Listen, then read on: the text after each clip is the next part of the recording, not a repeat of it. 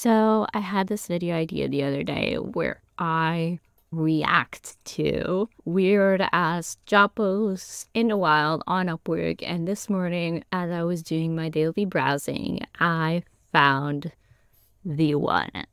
Put down the microphone, that was just for the dramatic effect. Let's get to the actual job post. We have it right here, and I just found it funny. I didn't read through the whole thing because I wanted to leave it for the reaction video. But essentially, this starts out by saying the title, Semi-famous actor needs social media management, which, okay, yeah, you're semi-famous, whatever that means. Not too much of a red flag, so I went ahead and opened it in a new tab as I do. By the way, this costs a shit ton of money to apply to. Are we surprised? Not anymore. And then it reads, I am extremely good and kind and fun communicator, which as I read that, I was like, sweet, great client, let's go. But then they say, working for me is fun and I end up giving people way more than they expect once their hard work turns into company success. But also, I can't hold anyone's hand. I'm looking for someone who's a 7th at the technical side of social media, and looking for a brand that's already proven itself over and over to grow with. I only want to work with people that do things before I know I need them done. So, proactive person, we love that.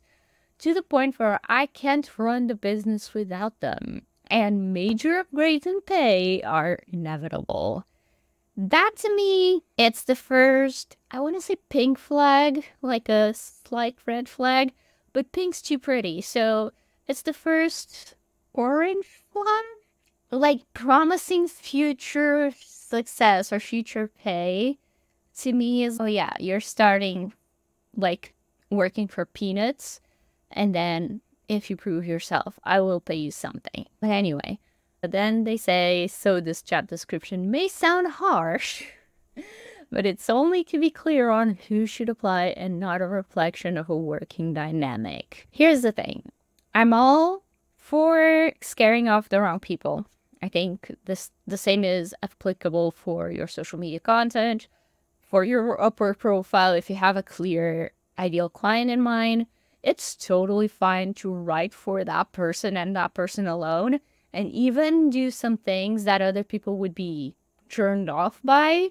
That way, only the real ones want to work with you. But I don't know. Again, orange flag. Let's continue. Context. I have multiple accounts, some for models I manage, some for my personal comedy/dance channel. So, is this an actor, comedian, dancer? All the above. I personally have 350k followers on YouTube, 280k on Facebook, 93k on Insta, smaller on TikTok.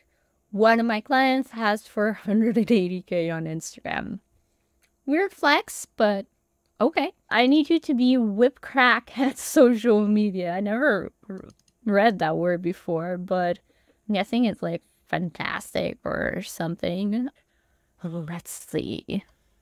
Active producing a cracking sound through the use of a whip. Doesn't sound too good. I want it to be abundantly clear that you are forefront of every new social media trend and advancement. I don't want an email ever not returned by the end of the day, and to not have to guide you on the ideal pacing of posts, etc.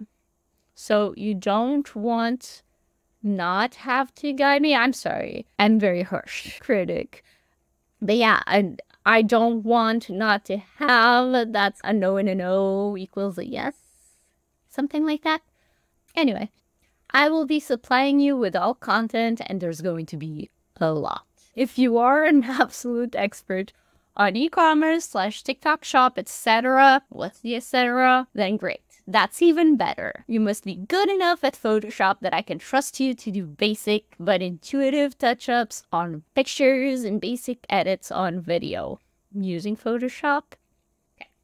If I said keep the picture looking real, only use clone stamp to remove imperfections and get rid of ingrown hair. Also sharpen up the images that are out of focus. Then some basics, bright slash contrast, and saturation should be fine. Then all of that should make perfect sense to you. If it doesn't, I'll know quickly and end the job. Dun dun dun. You must also be good enough with Adobe Premiere. Thank God, he knows the difference. That if I give you a template project and ask you to just use it to edit a new video together with new footage, that will make sense to you. In the beginning, it may only be 1 or 2 hours per day. Also, a lot has to do with what skills you have.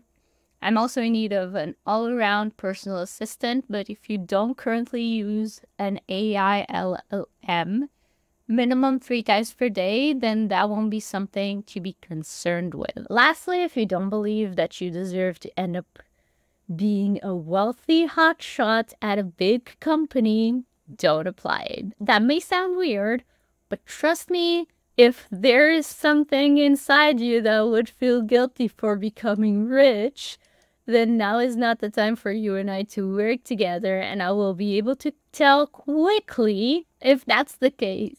That having been said, I look forward to meeting some awesome candidates and picking one to come along for a big, fat success ride. And then all these things, they want an expert for more than 30 hours a week working for, you guessed it, pennies on the dollar. But let me know down in the comments what you think about this. I don't know. Again, nothing like glaringly bad, but I just found it was interesting, funny, whatever, and it rubbed me the wrong way in some parts. So let me know your thoughts, and I'll see you next time.